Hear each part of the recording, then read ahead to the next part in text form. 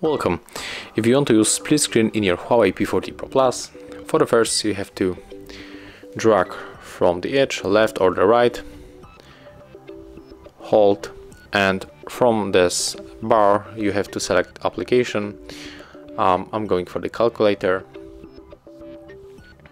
Wait, one more time. Click, hold and drag. Right now open it one more time and select second application. Click, hold, drag it right here, and here we are with the split screen.